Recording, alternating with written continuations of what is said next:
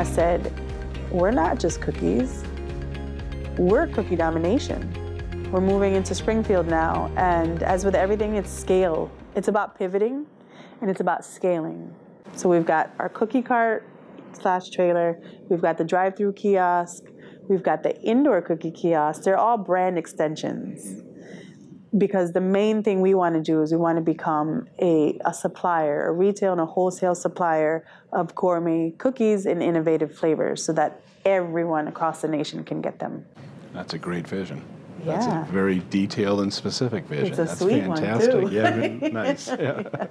So it sounds like you had a vision 8 years ago for what this would be. And has the course been sort of the straight and narrow, or have there been twists and turns along the way to where you are now?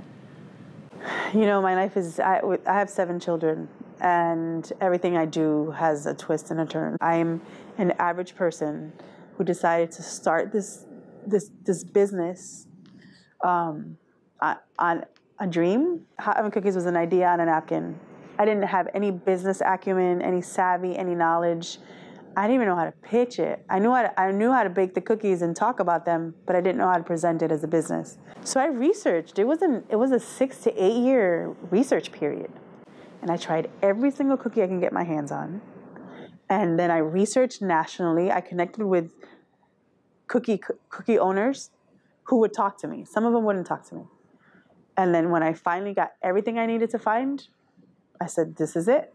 And VVM came, and it was like the puzzles kind of, it just all clicked. So if other entrepreneurs are watching this, do you have any advice, any words of wisdom from the trenches, as it were? The ideas in our head often sound so much sweeter and so much more successful and shiny until you take them out and dump them, right? It's okay to lay it out and have other people examine it, because the people that are there at VVM and at Spark, they really do love us. And I've been so privileged to be at the receiving end of so many people just sewing into me. And then through VVM, there's connections. We went to something called Project Entrepreneur in New York. We were nominated through VVM, and we joined 200 of the top rising women businesses. I wouldn't have gotten that opportunity, and to be honest with you, I don't know that I would have had that courage without VVM. So you mentioned you're going to specialize in innovative cookie flavors, not your standard chocolate chip, for instance. Talk to me about that, both where the inspiration came from and where you see that leading. We have currently 115 flavors. That was based on my kids and their own ingenuity, right? They didn't want just a chocolate chip cookie. Oh no, they wanted, you know, a chocolate chip cookie with pieces of brownie and marshmallows thrown in. Thinking about what my kids like, what would people like?